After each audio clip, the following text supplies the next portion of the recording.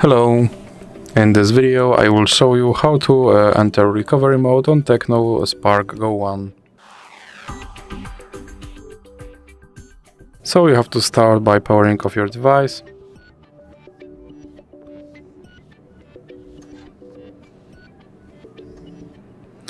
And now when your device is completely powered off, you have to press power button and volume up button at the same time and hold it for a few seconds.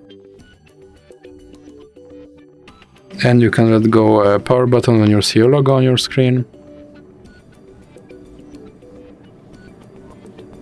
And now you have to press power button and then press volume up button when you see no command. And as you can see, I'm now in recovery mode.